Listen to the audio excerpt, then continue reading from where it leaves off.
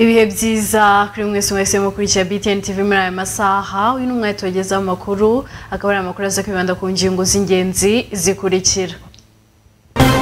Mu karere ka Nyabihu bamwe mu baturage basizwe iheruheru nibiza baravuga ko hari inkunga bari baragenewe kaba yarahawe abifite. Bari kwifashiriza abantu batigeze bahura nibiza n'umunsi numwe. Nkuri ya Saidi se umucuruzi ufite amaza kodesha hajya mu bikari uri ya se yahuye nibiza hehe. Naho mu karere ka Rutsira abaturage bacururiza mu isantre ya Gakeri baravuga ko batagira ubwiherero n'ikimoteri bigatuma biherera aho babonye. Yitumye buri wese ajugunya habonye nta bwiherero nta kimboteri tuzagwara byo turabyiteze ko tuzahura n'ubugwayi. Nyawo babonye uko nta kimoteri bafite. Amasaza aratuma.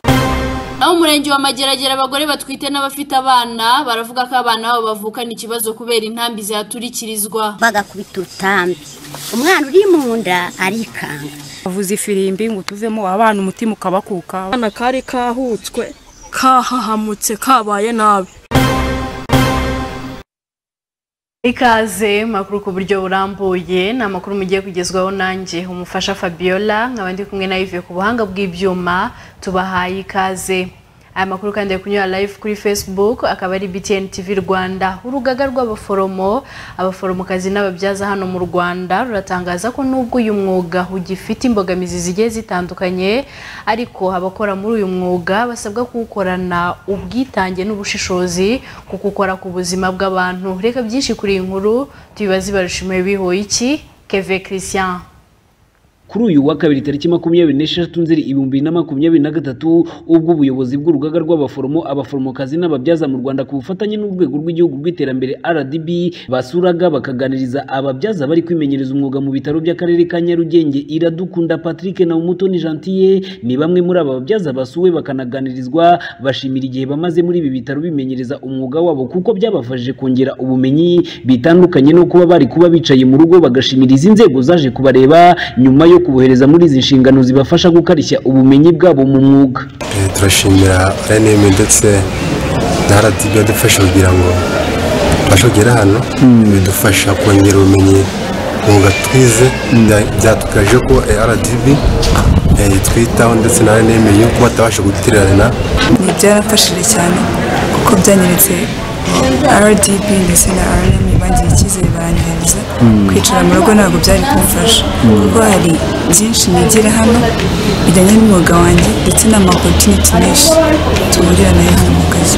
Kuba twasuwe biduha icyizere cy'uko nyine ari ababyeyi kuko umubyeyi ntabwo yakohereza ahantu ngo abari kugusura twese kuba baratwohereje bakaza bakorera ko tumeze n'ibintu by'agaciro cyane. Umunyamabanga mukuru w'urugaga abaforomokazi n'ababyaza mu Rwanda RNM Bwana Gerard Rurangwa avuga ko iyi gahunda yo kubasura ifasha impande zose haba RNM RDB ibitaro ndetse n'aba bari kwimenyereza umwuga kuko mu biganiro bagirana harebwa ku mbogamizi zihari n'uburyo zashakirwa umuti. Agatangaza ko hari abagera kuri 50 bari kwimenyereza umwuga mu mavuriro atandukanye hirya no hino mu gihugu. Mu by'ukuri experience barishimira cyane uburyo bafatwa no ku bitaro bya Nyarugenge kugira ngo nawe wabyibone bafata neza. Urumva ko hano bafata na ranch nago bisanzwe no ku bindi bitaro byose umunasi yose ariho mu gihugu no kutwandikira akatumenyesha ko yifuza gukora internship ko nago wamenye umuntu ukeneye internship n'uwe ahubwo kuri fresh graduate tugerageza gukorana n'amashuri abantu bakirangiza babanyesha bakirangiza kandi bafite na license kugira ngo babashe gutangira umwuga kujya nago bakora ku murwayi udafite license. So nuko ko mu gihugu bemerewe ko bagenda ahantu hose mu gihugu mu bitaro ari byose bakaka internship bakatubwira natwe tukomesha RDB. So far kugeza ubu ngo hafi mu gihugu hose dufitemo nk'aba interns bari hirya no hino mu bitaro bitandukanye bagera kuri 50. Ingabire Lydia ni umukozi wa RDB ushinzwe gahunda y'igihugu yo gufasha abarangije amashuri kubashakira aho bimenyereza umwuga. Avuga ko iyi gahunda yo gusura uru rwego bayikora hagamijwe kugira ngo hanozwe serivisi zihabwa aba baroherejwe aho bimenyereza umwuga. Ngo iyi gahunda ikabifasha abarangije amashuri kwinjira ku isoko ry'umurimo igafasha ibigo kuko babibonye abakozi agashishikariza ibigo byabo bya leta n'iby'abikorera gukangukira iyi gahunda kuko usanga bagenda biguntege muri yo nyamara haba hari abana benshi bakeneye aho bimenyereza umwuga ujyana n'ibyo bize. Stage ubundi ni stepping stone ni intambwe ya mbere ibageza ku isoko ry'umurimo. Ariko nanone iyi stage ifasha cyane n'ibigo abakeneye internship bo ni benshi cyane. Nk'ubu ngubu kugeza iki gihe tuba dufite nk'abana 3,000 bategereje guhabwa amahirwe ya internship. Ariko urebye ku mwaka mu gihe gishize ku mwaka twajyaga duhereza internship abana bagera ku 1,500 ku mwaka. Ariko kugeza ubu ngubu turimo turagerageza gukorana n'ibigo cyane kugira ngo tubashishikarize iyi gahunda kugira ngo batware abana benshi. Gerard Rurangwa avuga ko uyu mwuga w'ububyaza n'ubuforomo ukomeye kuko ukora ku buzima bw'abantu, agatangaza ko nubwo hakigaragara imbogamizi ku bakora muri iyi myuga ariko bakwiriye gukorana ubwitange mu gihe ibibazo bikibugarije leta n'izindi nzego barajwe ishinga no kubishakira igisubizo. Kugeza ubu ngubu abanasi n'ababyaza nibo bantu bakora amasaha menshi y'ikirenga, bakora amasaha menshi ijoro n'amanywa, bisaba ubwitange, bisaba kutinuba, gukora amasaha menshi kandi bagakora neza bitonze, kuko gukora ku buzima bw'umuntu ni ikindi kintu kiba gikomeye, ntabwo ari nk'akazi ariko kose. Tubasaba ko bakomeza kwitanga, bagakunda umwuga kandi bagakomeza gukorera abanyarwanda, bakabavura neza aho bari hose mu gihugu. Imibare igaragaza ko mu Rwanda hari ababyaza bagera ku 2,110 barimo 1,576 b'igitsina gore na 534 b'igitsina gabo. Ubu umubyaza umwe akaba yakira ababyeyi bagera ku 1,119 mu gihe biteganijwe ko mu mwaka wa 2024 nibura azaba yakira 800. Intego bigaragaza ko izagorana kugeraho mu gihe ishami ry'umuryango w'Abibumbye rishinzwe ubuzima risaba ko nibura igipimo cy'ababyaza mu gihugu cyaba 4.5, ariko kugeza kuri ubu u Rwanda ruracyafite 1.1, bivuze ko rusabwa kongera umubare w'ababyaza kugeza ubu. Ibarushimwe Bihoki Keve Christian, BTN TV i Kigali. Harakoze Keve Christian. Naho umurenge wa Mageragere mu karere ka Nyarugenge hano mu mujyi wa Kigali, ababyeyi bafite abana ndetse n'abatwite baravuga ko abana babo bavukana ikibazo ngo bitewe n'intambi ziyaturikirizwa. Reka byinshi kuri inkuru tubibaze Jeremy Iradukunda.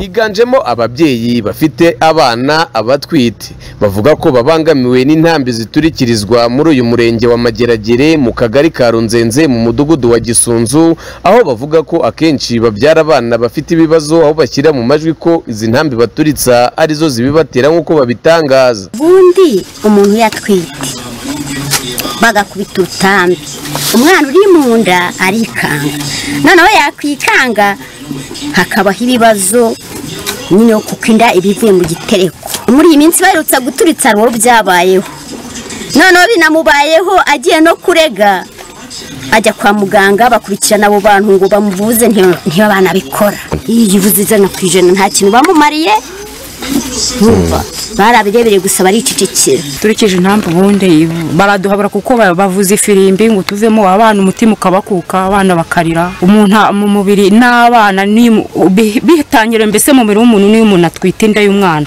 umuhabuka, abana barabikurana ninde irikanga n'umwana kugeza icyo gihe arakomeza ukubona yarangiritse. Uzifirimbi ukabona ahise hahamuka ngo bya bisasubira haje. Ukakuba nafata uyu mwana nkamushyira mu mugongo, no kuba nafata uyu nguyu aka kana kari kahutswe kahahamutse kabaye nabi, kari gatoya. Baturikije urutambi utwite, ubushize byambayeho nari mfite agahinja kanzunyu, ni naka ngaka nari impetse, baruturikije inshuro zitandukanye. Nari nicaye aha ngaha ndambije ku musambi, noneho baraturikije tugira ngo byarangiye. Hashize nk'akanya gashize nk'igihe mwagereye aha ngaha, ngiye kumva numva birongeye biraturitse cyane. Guhaguruka hano byarananiye kandi narindi n'imbago birananira. Mukecuru yampamagaye ati hangana ubaye iki, birongeye biraturitse, nanzi ko hari ikindi kibazo kibaye. Arahungabana na nyina usanga afite ikibazo kubera ko rwa rutambi ruratigisa rwaturika, umubyeyi akikanga n'akakana kakaba kakikanga. Bakomeza bavuga ko bagakwiye kureba ahandi hantu bakodesherezwa aba bashinwa bazajya bamara guturitsa intambi zabo ngo bakababwira bakaba bagaruka. Bagakwiye kutubwira natwe bakagira icyo batumarira tukava aha ngaha kuko turi hasi, bakagira icyo batugenera tukigendera. Mudukorera ubuvugizi badukura aha ngaha, murabona amabuye ari hariya hafi araza akatugeraho. Ku murongo wa telefone umunyamabanga nshingwabikorwa w'umurenge wa Mageragere Bwana Hategekimana Sirasi yatangarije BTN TV ko ibyo abaturage bavuga atemeranya nabyo, ngo bityo bagakwiye kuzana umuganga akaba yakwemeza iby'ibibazo bagaragaza bakabona kubikurikirana. ibyo bigaragazwa na muganga byitiriwe ibintu bitagaragajwe na muganga bivuga ku buzima bw'umuntu muganga n'umwana ikibazo cyavutse n'iki. Aba baturage ibi babitangaje nyuma yaho baherutse guturikirizwaho intambi umwe mu babyeyi wari utwite akagira ikibazo gusa yagera kwa muganga Imana igakinga ukuboko, ariho bahera basaba ubuyobozi kuba bwamanuka bukaba bwakemura iby'iki kibazo aba babyeyi bakomeje kugaragaza. Ngendije Khami Iradukunda, iyi ni BTN TV mu mujyi wa Kigali. Arakoze Jeremy Iradukunda. Reka twerekeze mu ntara y'Iburasirazuba aho bamwe mu borozi bo mu karere ka Gatsibo basaba ubuyobozi bw'amakusanyirizo gukoresha ibikoresho byabugenewe mu gupima amata ngo uko gupimisha ibindi bikoresho birimo ibikombe biri kubateza ibihombo. Ni mu gihe kwa n'ubuyobozi bw'akarere bwatangaje ko ikibazo kirangirana n'uko kwezi turimo. Byinshi kuri inkuru n'umuyange Jean Baptiste. Umuntu azana ikijaga kinini akazana akadomora akakitirira icyo abishaka kugira ngo umworozi ahombe. Turibwa mu bimenye. Ni bamwe mu borozi batuye mu karere ka Gatsibo bari kugaragaza ikibazo ndetse n'ibihombo bakomeje guterwa n'amakusanyirizo atandukanye bagemuraho amata, aho usanga ngo aya makusanyirizo nta bikoresho bafite rusange ngo bapimuza aya mata, bityo ngo aborozi bagakomeza kugaragaza ko ngo usanga bibata mu bihombo ndetse bakaboneraho no gusaba inzego zibishinzwe ko zagira icyo zibafasha nabo bakabasha guhabwa umusaruro ungana n'amata baba bagemuye kuri aya makusanyirizo. Litiro ntabwo tuba tuzi ukuntu ingana, bazanaga injanga ntitumenye ngo litiro iyi mbega bigatuma umworozi twebwe ahomba ntamenye ngo bo bashaka inyungu zabo abaje gupima amata bayakusanya we yazanye nk'akabuni kane akangura kari litiro bigatuma rero umworozi twebwe aborozi tubihomberamo rwose. Nyamaza ahandi twebwe nko mu karere ka Nyagatare cyangwa mu tundi turere bagapima ku munzani aribyo nakwita ku biro. Ibyo rero twebwe nk'aborozi bibaye byiza akaba ari batuzanira tugahita tupima ku kiro niyo byaba ari byiza rwose. Litiro y'amata ingana iki? Umuntu azana ikijaga kinini akazana akadomora akakitirira icyo abishaka kugira ngo umworozi ahombe. Litiro y'amata ni iki? Mukireho measurement ya litiro y'amata tuyimenye, ujyana amata yawe wayipimiye ugenda umenye ngo ningera no kuri MCC haravamo litiro izi ngizi. Ubu se bapima batamata uko umuntu ashaka niko ajya. Turahomba turibwa mu bimenye. Ubwo twatunganyaga iyi nkuru twagerageje kuvugisha na bamwe mu bashinzwe aya makusanyirizo bakira aya mata y'aba baturage gusa ntibyigeze bidukundira. Gusa umuyobozi w'akarere ka Gatsibo Gasana Richard yadutangarije ko iki kibazo kirarangirana n'uko kwezi gikemutse. Cyane cyane za MCC aho ibipimo by'amata babikemanga twemeranyije yuko bitarenze uko kwezi ko gushira buri MCC igomba kuba yaguze igipimo cyizewe cyitwa umunzani, amata akajya apimwa uko yapimwe Kiramuruzi, akaba ari ko apimwa Rwimbogo, akaba ari ko apimwa Kabarore. Ibyo bipimo rero bigomba kuba byaguzwe bitarenze uku kwezi, noneho byongere n'icyizere cy'umworozi yohereza amata avuga ati ko amata yanjye ari bugereyo bazayapima ibipimo bivuyemo biba ari byo. Ubusanzwe mu gupima amata usanga hifashishwa ibikoresho bitandukanye birimo ibikombe ndetse n'udupipiri twavuyemo amavuta yo gutekesha. Bamwe mu borozi bakavuga ko ibi bikoresho bikoreshwa usanga ngo bikomeje kubata mu bihombo ndetse bakanagaragaza ko ngo biba bitujuje ubuziranenge, bityo bagasaba inzego zose zirebwa n'iki kibazo kuba bafatiye mbere mu kubafasha iki kibazo kigakemuka nk'uko mu bindi bice bitandukanye bahana imbibi iki kibazo ngo cyamaze gukemuka ndetse ngo aborozi babasha guhabwa umusaruro uhwanye n'amata baba bagemuye kuri aya makusanyirizo. Umuyange Jean Baptiste, BTN TV mu karere ka Gatsibo.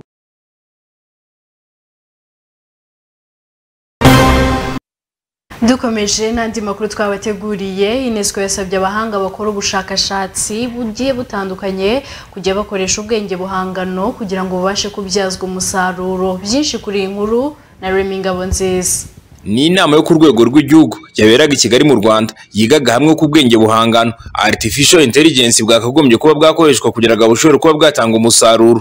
Umuvunyi Victor ushinzwe ikoranabuhanga muri Minisiteri y'Ikoranabuhanga na Innovation asobanura imigenzereze myiza yakagombye kuba yakoreshwa kugira ngo ubu bwenge buhangano bushobore kuba bwatanga umusaruro. Ni ukuvuga ko hari imashini iri gutekereza, ariko iyo mashini hari abantu bayihaye ubwo bushobozi.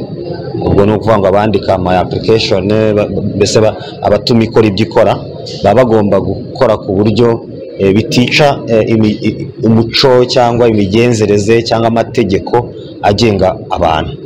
Wenda urugero niba hari systeme runaka wenda ishinzwe kumenya isura y'umuntu, ariko mu gihe ikoreshwe nabi ishobora no kugira ikintu twakwita nk'ivangura.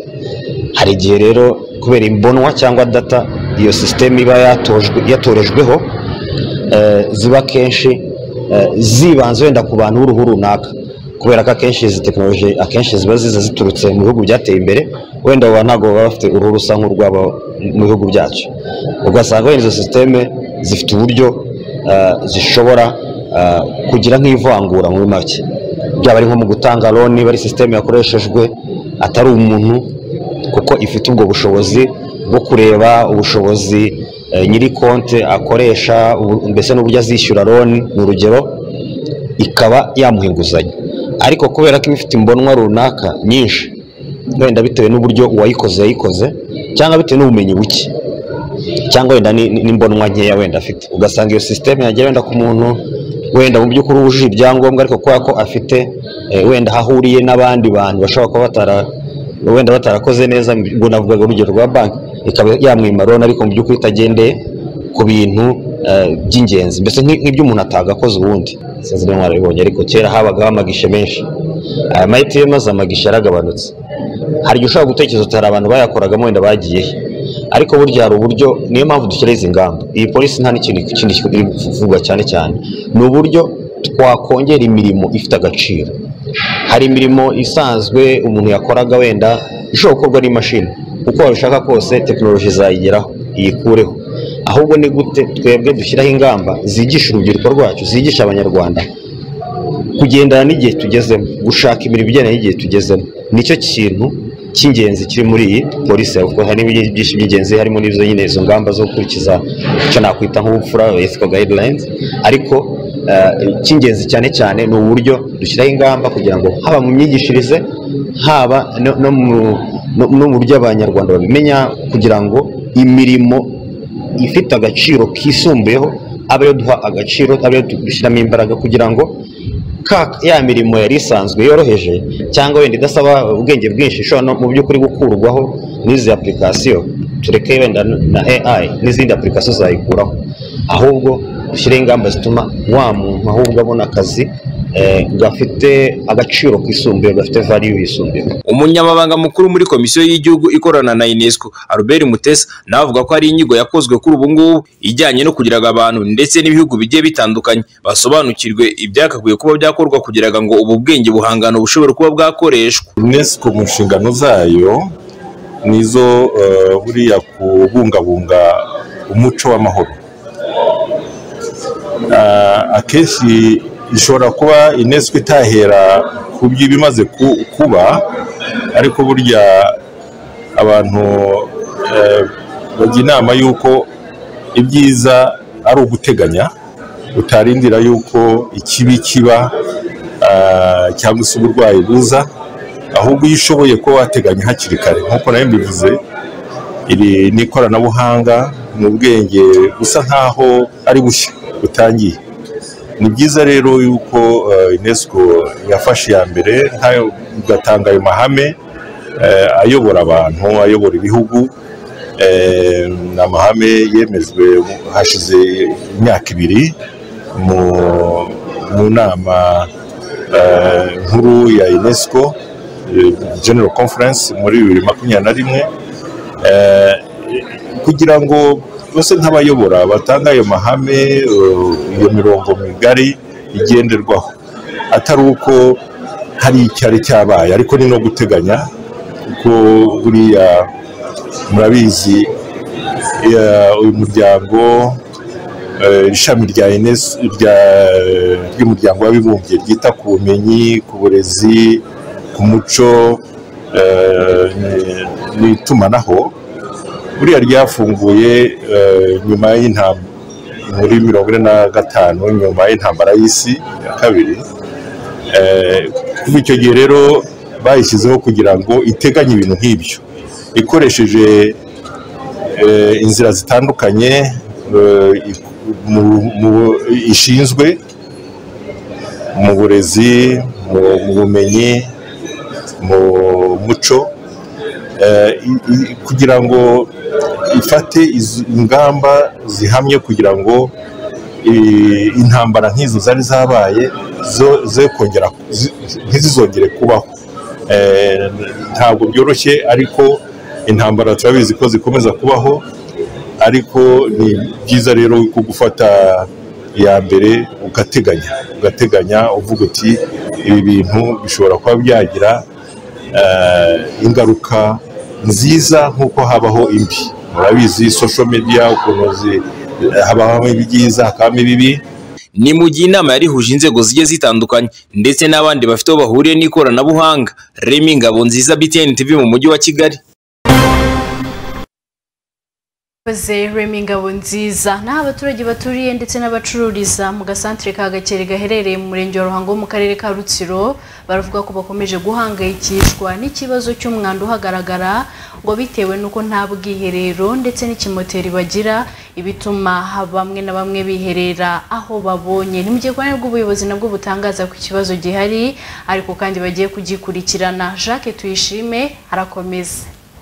N'abaturage mu murenge wa Ruhango w'akarere ka Rutsiro bavuga ko ngo bahangayikishijwe n'umwanda ukomeje kugaragara mu gasantere ka Gakeri, bakavuga ko uri guterwa no kuba isoko riherereye muri aka gasantere ngo nta kimoteri n'ubwiherero rigira. Nta kimoteri tugira nyine ntabyo, nta na wese. Ubwo ni ukuvuga ngo umwana yitumye buri wese ajugunya aho abonye, mbese igeze inyuma y'amazu wakumirwa. Turi kumwe n'ababyeyi bafite abana, iyo amaze guhanagura umwana abura n'aho akaraba. Ibyo ni ibintu nta bwiherero, nta kimboteri, ibisheke barajugunya aho bajugunya iby'ibijumba, iby'imineke byose. Nawe uri umunyamakuru wadusuye, reba ikimboteri kiboneka n'amawe sigabonetse.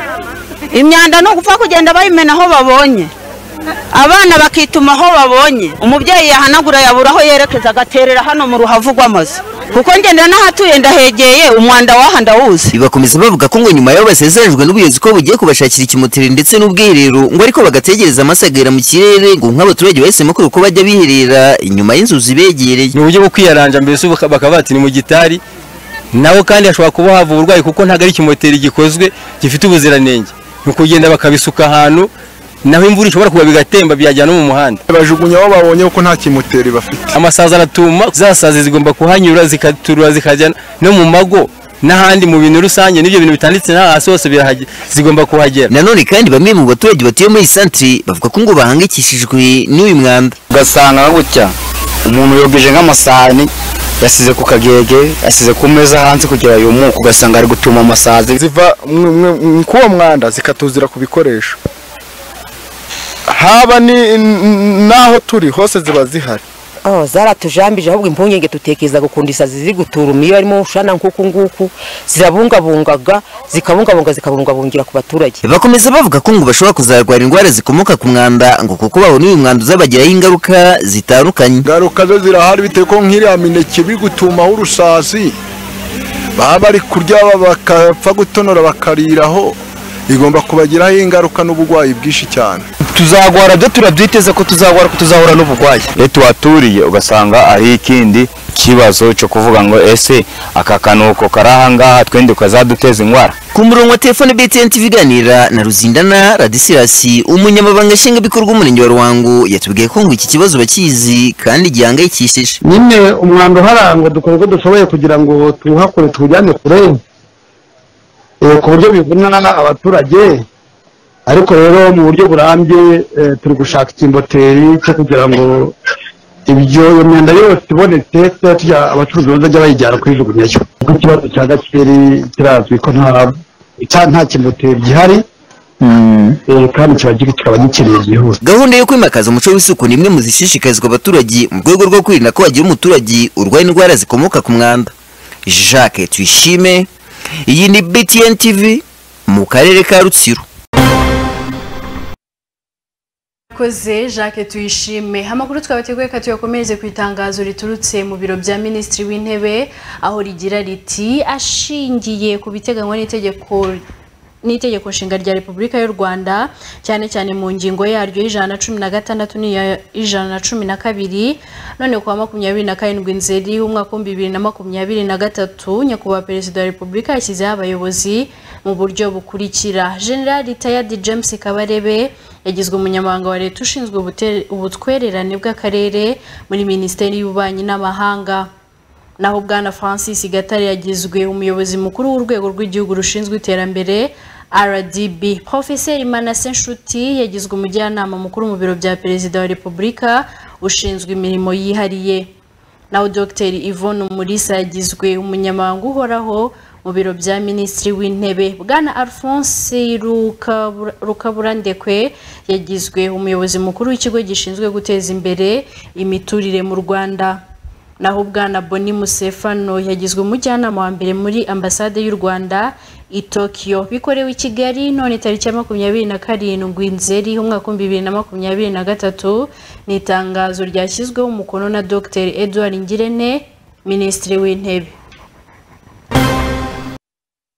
Amakuru twateguye katakomeze mu ntara y'Amajyepfo aho umuturage ari gusaba ubuyobozi bw'akarere ka Ruhango kumurenganura ni nyuma yuko avuga ko abamuhemukiye muri jenoside yakorewe abatutsi mu Rwanda mu mwaka wa 1994 bakamwicira be ngari bo bari kumwambura imitungo ye bafatanyije n'inzego zibanze. Mahoro Samson arakomeza.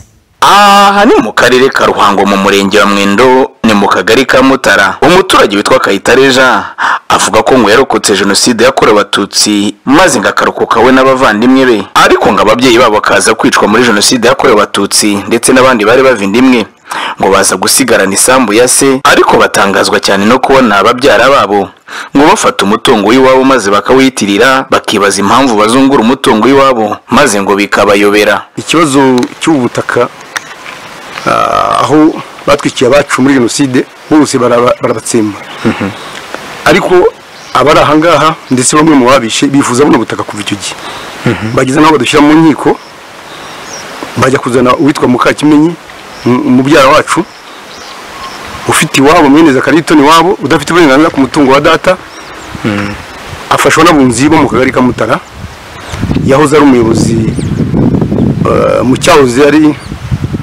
ari serire. Kayitareja avuga ko ngo kuva jenoside yakorewe abatutsi mu 1994 kugeza ubu ngashize imyaka 29 asiragizwa n'aba babyara be. Ngikibabaje kugeza ubu nuko ngo bababyara be bakorana bya hafi n'abantu ngo bahemukiye umuryango wakorewe jenoside yakorewe abatutsi maze bakamwicira ababyeyi be ndetse n'abavandimwe. Bamwe muri bo ngo kuri ubu bari mu nzego zibanze, dore ko ngakenshi bakunze kumusiragiza bamuhoza mu nkiko zidashira. Barimo n'ababihemukiye bose barafatanya, abunzi bashaka kumuzana muri uyu muryango wacu ngo baze kutuzungura ku ngufu, ariko tujya mu nkiko duhera mu rukiko rw'ibanze aratsindwa, ndetse urukiko ruza ahangaha rwicara muri isambu ahangaha ubona kuri iki giti kuri itongo, aha n'amatongo urahabona, aha n'amatongo y'abantu bacuri kugeza hariya hose ni amatongo y'abacu bishwe muri jenoside. Urukiko ruza harureba rubaza abaturage rureba ibimenyetso byose, usanga ubutaka n'ubwaga kuba mu byo bacu nawe bishwe muri jenoside. Niba urukiko rutegeka ko nta burenganzira Mukakimenyi afite ku mutungo wa Gakuba, isambu iburanwa ari umuryango wa Gakuba, yego aranga arajurira mu rwisumbuye rwa Muhanga. Urukiko rwa Muhanga noneho rwo ruca urubanza ruvuga ati na mbere hose byari byanditswe ko uzazungura iby'umubyeyi we Gakuba. Avuga ko ngo mu mwaka wa 2009 uyu mugabo ari bwo yaje gutsinda babyara be biyitiriraga umutungo w'iwabo maze ngakaza kubatsinda mu nkiko, urubanza rukaba n'itegeko. Kugeza kuri ubu afite na kopi yerekana yuko urubanza yarutsindiye. Uyu muturage avuga ko ngo muri iyi minsi yatunguwe no kubona undi mubyara witwa Nyirahabimana Gorilioza nawe ngajya kumurega mu nzego zibanze ngavuga yuko ngo imitungo ya Kayitare atariye, yengo yitabaza inzego z'abunzi nazo ngo ziza gushaka guha uyu muturage isambu, ariko ngo baza kubikora batitaye ku myanzuro yakozwe n'inkiko. Uyu muturage avuga ko ngo kugeza ubu nubwo yatsindiye isambu ngiyagerageje kuyishyiramo ibikorwa bitandukanye by'ubuhinzi, usanga ngo ibyo yahinzemo babirandura, nyamara ariko ngo yagerageza gufata babiranduye akabaregera inzego zitandukanye kugeza naho abaregera urwego rw'ubugenzacyaha RIB, ariko bugacya babarikura. turacyayikoreramo ariko tuyikoreramo n'ubundi bavuga ngo barayibura.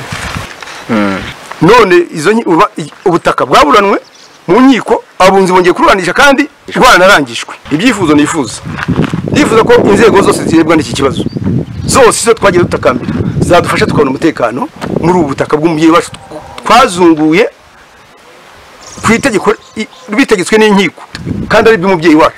Avuga ko ngo yakomeje kwitabaza inzego zitandukanye zirimo ubuyobozi bw'akarere ka Ruhango, urwego rw'ubugenzacyaha RIB, kugeza naho ngo yaje kwitabaza Minisiteri ya Minubumwe ngo imukorere ubuvugizi kugira ngo arekere gukomeza gutotezwa. Minisiteri ya Minubumwe ngo yasabye ubuyobozi bw'akarere ka Ruhango yuko ngo bwakita ku kibazo cy'uyu muturage maze agahabwa amahoro, ubundi ngo akajya mu mitungo yatsindiye akarekera gukomeza gusiragiza. Ibi byatumye umunyamakuru wa BTN TV tuvugana n'umuyobozi w'akarere ka Ruhango Habarurema Valence, maze tumubaza byinshi ku by'iki kibazo cy'uyu muturage uvuga yuko ngo akomeje gukorerwa akarengane ndetse n'itotezwa ry'umunsi ku munsi. Uyu muyobozi yaje kudusubiza agira ati: ntabwo muzi rwose, hanyuma ibyo by'uko hari abahindura ibyemezo by'inkiko nabwo ntibabaho,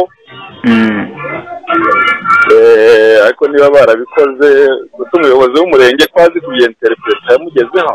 Niba rero yumva wenda ku rwego rw'umurenge batarabashije kumufasha yaza kutureba ku wa kabiri, n'abanyamategeko b'amaje barahari ibyo ngibyo kubyenterepeta, nta n'iminota 5 bitwara, biba byoroshye cyane.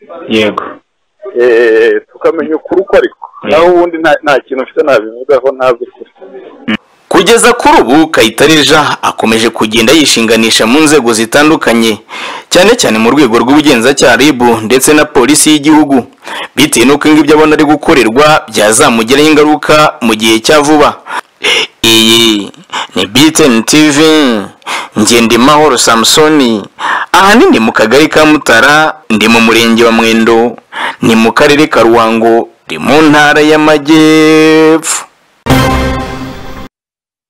Reka twerekeze mu ntara y'Uburengerazuba, aho bamwe mu baturage basizwe iheruheru n'ibiza bo mu murenge wa Shyira mu karere ka Nyabihu bavuga ko hari inkunga bari baragenewe ariko kuri ubu ikaba yarahawe abifite. Ni mu gihe kandi rw'ubuyobozi bwo butangaza ko bugiye gukurikirana iby'iki kibazo. Inkuru irambuye na Gaston Irembere.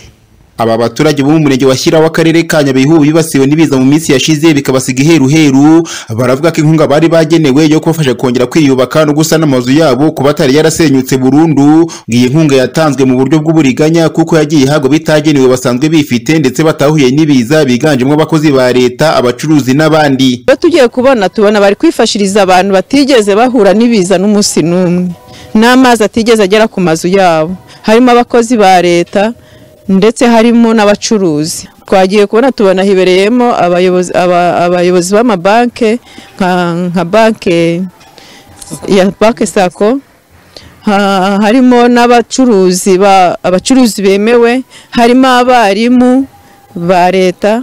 Abo nibo bantu bafashe, mbese nta muntu woroheje wahuye n'ibiza wagendesheje inzu, wagendesheje umwana. Icyo cyo kirababaje cyane. Abantu ku rutonde rw'abantu bose bahawe amafaranga ntabwo twashoboye kurumenya, ariko nk'abo twashoboye kumenya nta n'umwe wahuye nk'uriya Saidi se umucuruzi ufite amazu akodesha hajya mu bikari, uriya se yahuye n'ibiza hehe?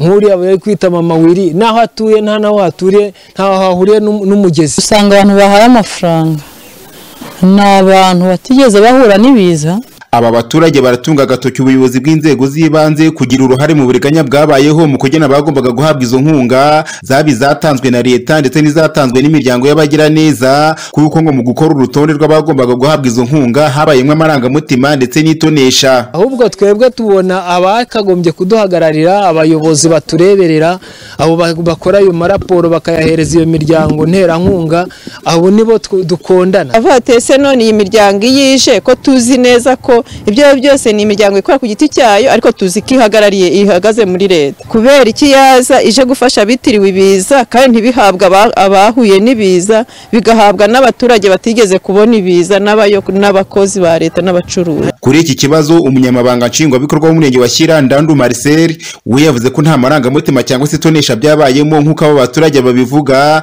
kuko ngo urutonde rw'abagombaga guhabwa izo nkunga rwakozwe ku bufatanye bw'ubuyobozi bw'inzego z'ibanze zose. Abo batoranyijwe n'inzego z'ibanze twese dufatanyije, ni ukuvuga ngo nta marangamutima yagendeyemo, ni abantu bazamuye amazu. Guverineri w'intara y'Uburengerazuba Bwana Dushimimana Lambert yavuze ko bagiye gukurikirana iki kibazo ku buryo umuyobozi uzaramuka agaragayeho kugira uruhare muri ibyo bikorwa by'uburiganya azakurikiranwa kandi ahanwe by'intangarugero. Nibiramuka bigaragaye rwose ibyo uwo bigaragayemo yabambwa ahubwo numva atari ibintu kandi inkunga zatanzwe n'ubuyobozi numva nta ntuzo y'ubuyobozi. Muri rusange abahuye n'ibiza muri uyu murenge wa Shyira w'akarere ka Nyabihu harabagaragaza ko kuva amezi 3 bari barakodesherejwe n'ubuyobozi yarangira ntibongere gukodesherezwa ngo kubera kubura uko babigenza. Bamwe basubiye mu mazu yabo yari yarangijwe n'ibiza kugeza ubu batarasanwa, naho abandi amazu yasenyutse burundu bongera kujya gucumbika mu baturanyi. Byumvikana ko ikibazo cy'abahuye n'ibiza muri aka gace kitarakemuka burundu, ibiteye impungenge ko muri iki gihe cy'imvura abasubiye mu mazu y'abatarasanwa ashobora kuzabagwaho. Ubuyobozi burebe icyo bwakora kuko nk'iki gihe cy'imvura nyinshi abantu basubiye muri ariya mazu yangiritse ashobora kuzabagwaho. Gaston Nirembere, BTN TV. Dukomeje n'andi makuru twabateguriye. Ubwo bari ku kibuga cy'indege mpuzamahanga cya Kigali berekeje Dubai, abize muri kaminuza ya UTB bashimiye umukuru w'igihugu ndetse na guverinoma y'u Rwanda babishyurira ikiguzi cy'urugendo, ibyashimangiwe n'umuyobozi mukuru Madame Zulfat washinze iyi kaminuza. Reka byinshi kuri inkuru tubibaze Keve Christian. Tukaba none tugiye kujya mu gihugu cya Dubai, tukaba twaragize amahirwe natwe yo kuba jya Dubai muri iki gikorwa cyo kujya gukora internship.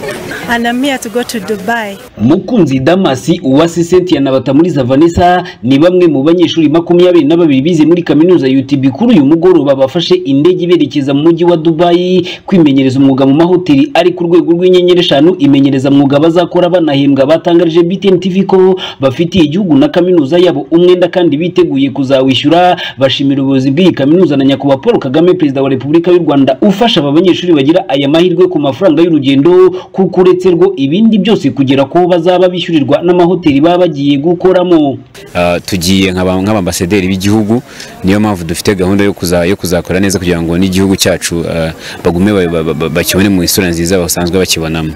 Ndashimira cyane umubyeyi wacu Mama Zulfat, ndamushimira cyane ko yarakoze, yaradufashije cyane muri uru rugendo. Ntago byari byoroshye, byari bigoye cyane, ariko yarahabaye aradufasha. Turamushimira cyane, Imana izamuha imigisha myinshi. Ikindi turashimira cyane Perezida wa Repubulika y'u Rwanda Nyakubahwa Paul Kagame, ni umubyeyi mwiza cyane yadufashije muri iki gikorwa, nawe turamushimira cyane kandi turabasezeranya ko tutazabatengwa kandi tuzitwara neza tugahishishamo igihugu cyacu. First of all, I would like to thank our President, His Excellency Paul Kagame, for giving us this opportunity because mbere ya byose ndashimira Perezida wacu Nyakubahwa Paul Kagame waduhaye amahirwe, kuko nitwari kuba turi hano yatahaba. Ndanashimira kandi Madame Zulfati washinze kaminuza yacu akagirana umubano mwiza na Nyakubahwa Perezida, bakadufungurira amarembo kugira ngo abanyeshuri babonye amanota meza tube tugiye gukora akazi muri Dubai. Umwenda turawufite cyane kuko tugomba gukora kandi tugomba no kugaruka mu gihugu cyacu kugira ngo tugire ibindi bintu dukora. Umwenda dufite kaminuza y'UTB n'igihugu muri rusange, uburyo kitwawishyuramo nta kundi uretse gukora neza kandi tugakora cyane, bityo tukaba twafasha ikigo cyacu gutera imbere ndetse n'igihugu cyacu. Bamwe mu babyeyi bashimiriye kaminuza na guverinoma y'u Rwanda ku mibanire myiza n'ibindi bihugu ngo kuko aya mahirwe abana babo babona atagira ikindi kiguzi umuntu yabona atanga uretse kuba yashimira gusa bikuye ku mutima. Mu by'ukuri nk'ababyeyi nawe twarishimye cyane, tutabona ngo wabona kiguzi ki watanga uretse gushimira Nyakubahwa Perezida wa Repubulika ushyiraho umurongo kugira ngo tugendereho, kandi no mubyeyi Zulfat wateye nawe ikirenge mu cya Nyakubahwa kugira ngo umurongo watanzwe nawe agerageze kuwubyaza amahirwe binyuze mu murongo w'abana bacu. Kaminuza ya UTB ni ukwishimira ku byo bakora byose, kuba bashakira abana amahirwe yo kujya hanze. So UTB turayishimira cyane. Ikindi twashimira igihugu muri rusange ku mbaraga gishyiramo muri rusange ahantu hose kuba cyateza imbere umunyarwanda. Mama Zulfati Mukarubega washinze iyi kaminuza ashimira umukuru w'igihugu na guverinoma y'u Rwanda mu gufasha aba bana kugera kuri aya mahirwe biciye mu kubishyurira tike y'indege, agatangaza ko afite icyizere ko aba bazahabwa akazi bose nk'uko byagenze kuri bagenzi babo babanjirije, aho avuga ko imyitwarire myiza no kugendera ku ndangagaciro z'u Rwanda ndetse no gukunda igihugu byagaragajwe n'ababanje kugenda byatumye igihugu kigaragara neza muri biriya bihugu, bityo basabwa abandi banyeshuri benshi bajya gukorayo imenyereza kwimenyereza mu n'akazi muri rusange, agashishikariza urundi rubyiruko kugana iyi kaminuza bagahugurwa mu gihe gito, bityo nabo bakaba babona aya mahirwe. Nshimira nyakubahwa Perezida wa Repubulika ko u Rwanda ruba rwabarihiye ayo matike, kuko mu byo babaha aho bagiye gukora iyo stage, ubundi babaha visa, bakabaha aho kuba n'ibibatunga na assurance na transport bajyana ku kazi no kubakurayo, kandi noneho bakanahembwa ku kwezi ntawe baha munsi y'amadolari 250. Ibyo rero ni iby'agaciro cyane. Abagiye mbere bose muri iyo stage y'amezi 6 bose babashimye, ku buryo noneho bose babahaye akazi. Tugiye kubasura ababakoresha muri ayo mahoteli ya 5 star barabadushimiye kandi batubwira ko noneho ahubwo bazafata umubare mwinshi w'abanyarwanda kubera imikorere yabo n'imyitwarire yabo. Ibanga ni ryo gukunda igihugu. Burya iyo ukunda igihugu ntacyo utakora cyiza kiganisha ku iterambere ryacyo. Ayo mahirwe rero kugira ngo yagereho nuko uza muri UTB tukaguha training y'amezi 6. Iyo training igufasha kuba nawe ubwawe ushobora kujya gukora interview, tukagushyira kuri liste. Hari benshi rero bo muri Qatar bariyo banyuze muri izo nzira, ni nayo mpamvu dukangurira urubyiruko rwinshi kugira ngo rushobore kuza kubona iyo training y'amezi 6, iyindi y'amezi 9. Ibarushimwe biwe Keve Christian, BTN TV i Kigali. Rakoze Keve Christian. Naho ubuyobozi bw'akarere ka Nyarugenge butangaza ko gari gahunda yo gushaka abagabo basaga 600 bafitanye umubano n'abakora umwuga w'uburaya babana n'ubwandu bushya bwa virusi itera sida, bagahugurwa ku myitwarire bakwiye kugira mu rwego rwo gukumira ikwirakwira ry'ubu bwandu. Byinshi kuri iyi nkuru na Ndahiro Valence Papi. Namahugurwa y'umuntu umwe yaragenewe abayobozi b'amavuriro akora mu karere ka Nyarugenge, aho bahuguwe ku buryo bwo kwita ku bakora umwuga ufatwa nk'utemewe w'uburaya, hagamijwe gukumira ndetse no kugabanya ikibazo cy'ubwiyongere bw'ubwandu. Uwaje ahagarariye akarere ka Nyarugenge muri aya mahugurwa ari n'umushyitsi mukuru Bwana Rwikangura Jean, umuyobozi w'ishami ry'ubuzima n'iterambere ry'imibereho myiza y'abaturage muri aka karere, aragaruka ku kamaro biteze kuri aya mahugurwa. Hari ingamba zifashwe zo kugira ngo turusheho gukurikirana abagenerwabikorwa, yaba ari abafashwa mu kwiteza imbere, yaba ari abafashwa mu kwiga, yaba yewe ndetse n'abagomba kurengerwa. Kandi twafasha uburyo kugira ngo turusheho kubitaho cyangwa kubakurikirana mu buryo bukwiye, yaba uhereye aho baturuka mu miryango, yaba uhereye mu ho bajya bakurikiranwa mu bikorwa bitandukanye, ndetse mwumvishe ko twanavuze ko tuzanashaka n'uburyo bwo kugira ngo tujye tugana nabo ndetse tubashe no kuba twasinyana n'amasezerano abafasha kwikura mu bukene. Cyambere bya cyagikomeye ni umuntu umwe kuba yaboneka uri muri ibyo bikorwa, ndetse aranigishwa akabasha no kwerekana mugenzi we nakabasha kwigishwa. Ndetse ngira ngo mwabonye amwe mu bagenerwabikorwa uhagarariye abandi bagenerwabikorwa bari ahangaha nabo bagaragara kugira ngo berekane ibyakozwe. Ni n'uburyo bwiza cyane kugira ngo abo bantu babashe gufashwa kandi babashe gutanga message inagira akamaro kugira ngo nibura n'abandi bumve ikigomba gukorwa bitewe n'ahandi abandi aho bavuye. Aha kandi yakomeje ashimira umushinga Igirejya mbere ufasha barimo n'abana batewe inda z'imburagihe bakabitaho mu mibereho ku bufatanye bwawo n'aka karere muri gahunda zitandukanye. Hari uburyo bwo kwirinda ubwandu bushyashya, ariko nanone hari n'uburyo bwo kugira ngo turinde uwabashije kwandura kugira ngo ingaruka zitabambi, cyane cyane ko nibura umuntu aho bigeze yicwa n'urupfu bisanzwe, ntago ukicwa n'ubwandu bwa sida, ashaka gupfa wenda gutyo, ariko akenshi nibyo umuntu aba nifuza. Hanyuma rero mu byo twagiye dufatanya kandi byadufashije cyane, nahoze mbabwira yuko harimo gufasha abana benshi uburyo burimo biga mu ishuri, kubarihira, hari gufasha abajya mu myuga, hari uburyo gufata amatsinda ndetse no kubaha ibikoresho bizabafasha kugira ngo biteze imbere. Ikindi kiriho kandi no gufasha abantu kubona imiti, nabyo ni ibintu bikomeye cyane, ngira ngo ni byinshi, ariko byose kandi kinakomeza yaba ibyarangiye ndetse n'ibigomba kuza nk'uko mwabonye hariya mu nama. Muri aka karere ka Nyarugenge habarurwa abakora uyu mwuga ufatwa nk'utemewe w'uburaya 600 babana n'ubwandu bw'agakoko gatera sida, aho biteganyijwe ko hazanahugurwa abafatwa nk'abagabo babo mu rwego rwo kwirinda kugumya gukwirakwiza ubu bwandu. BTN TV mu mujyi wa Kigali, Ndindahiro Valence Papi. Kuri wa gatatu tariki ya 27 nzeri umwaka 2023 ubwo sosiyete y'itumanaho ya MTN yamurikaga uburyo bwitwa MTN Busy Combo ndetse na telefone buzakoreshwamo, Minisitiri w'ikoranabuhanga no guhanga udushya yatangaje ko ubu buryo ari amahirwe akomeye kubikorera bato n'abaciriritse bakwiriye kubyaza umusaruro. Keve Christian arakomeza. Gatete Joseph ni umukozi wa MTN ukora mu ishami ry'ubucuruzi avuga ko bahisemo ubu buryo mu rwego rwo gushyira hamwe serivisi zitandukanye abakiriya babo bakenera zirimo guhamagara, internet no gukoresha mobile money. Agaruka ku nyungu ku bayikoresha. Ni serivisi zirimo guhamagara, zirimo internet, zikabamo mobile money, momo pay. Izo ngizo rero zose twazishyize hamwe tuzizana nka produit imwe cyangwa se ibyo twita package imwe, hanyuma kugira ngo abakiriya bajye bazibona mu buryo buboroheye kandi buboroheye mu buryo bwo kwishyura. Hanyuma ni tubazana na device cyangwa se telefone, ni igikoresho cyo bazajya bashobora gukoreshamo iyo serivisi twabazaniye. Ntabwo ari amakonegisiyo y'ama antene, ni igikoresho ugenda ukagura ukazana ugashyiramo simukadi ugatangira gukoresha.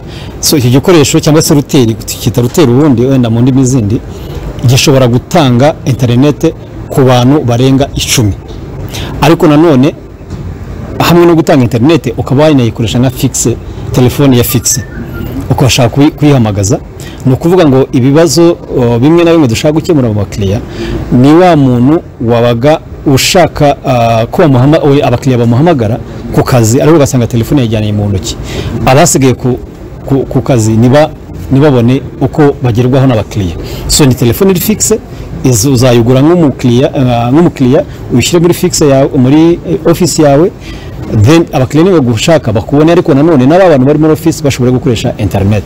Minisitiri w'ikoranabuhanga no guhanga udushya Musoni Paula wari yitabiriye uyu muhango wo kumurika uburyo bwa MTN Busy Combo avuga ko gahunda ya leta yo kwihutisha ikoreshwa ry'ikoranabuhanga muri gahunda zitandukanye na serivisi abaturarwanda bakenera ubu bishimira ko biri kugenda bigerwaho hakurikijwe ubu buryo bugenda bushyirwaho n'ibigo bitandukanye. Atangaza ko uburyo buzafasha cyane cyane abikorera bato n'abaciriritse. Nyango igishimishije uyu munsi ni uburyo tugenda tubona ya politiki n'ubundi yagiyeho icyo yari igamije bigenda bishyirwa mu bikorwa.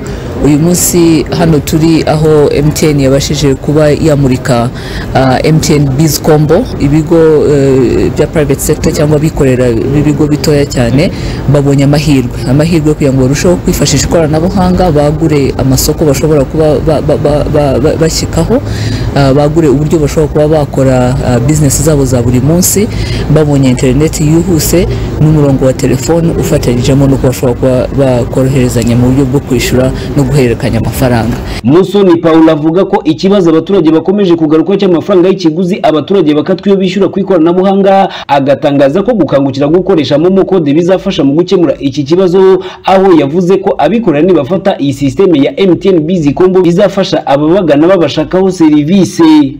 Iyo uhawe iriya nimero n'ubundi iyo ugiye kwishyura kuri iriya nimero wishyura gusa ikiguzi cy'ibyo urimo kugura. Ariko nyango aho usanga nk'ibyo mwari mutanzeho urugero, aho usanga hari ikibazo n'igihe abantu bagiye guhererekanya amafaranga kuri nimero z'umuntu zisanzwe. Icyo gihe ndi umucuruzi mfite nimero isanzwe ugashaka kunyishura kuri nimero yanjye isanzwe, usanga wenda ngusaba yuko wakongeraho ikiguzi cyo kubikuza. Ariko noneho iyo dushyizeho ubukangurambaga buhari dufatanyije n'ibigo by'itumanaho, nuko dushobora kuba twagera ku bacuruzi bose yaba ari abato cyangwa abanini, bakaba bafite iriya nimero ya momo pay, kuko iriya nimero ya momo pay ikizajya ifasha abaturage no kuyishyura cya kiguzi nta yandi mafaranga ashobora kuba yarengaho. Ibyo rero bikaba biri muri iyo mpamvu no mu bintu bya muri uyu munsi kiri kimwe mu kiyongera mu byo barimo batanga, atari internet yihuse gusa, ariko ari n'uburyo bwo kugira ngo n'ababikorera batoya bashobora kuba babona n'uburyo buhendukiye ababagana kugira ngo bashobore kwishyura za serivisi cyangwa ibyo babaguraho. Kubuni iyi telefoni ikoreshwamo iyi systeme ya MTN Busy Combo bisaba kwishyura amafaranga 70,000 by'amafaranga y'u Rwanda cyangwa ugakoresha ubundi buryo bwo gusinyana amasezerano na MTN y'umwaka ukayiherwa ubuntu ubundi ukajya wishyura amafaranga make make mu gihe cy'umwaka washira ukaba wakongera gusinya andi masezerano. Internet igurwaho ikabihera ku mafaranga 30,000 by'amafaranga y'u Rwanda buri kwezi. Ibarushimwe biwukike ve Christian, BTN TV i Kigali. Aha ni naho dusoreje amakuru twari twabateguriye muri aya masaha. Reka mbashimire mwese twabanye muri aya makuru. Nshimira Yves ku buhanga bw'ibyuma. Reka nshimire kandi ikipe ngari yabateguriye amakuru kugira ngo abagereho 5 kuri 5. Mwari kumwe nanjye umufasha Fabiola, ndabakunda.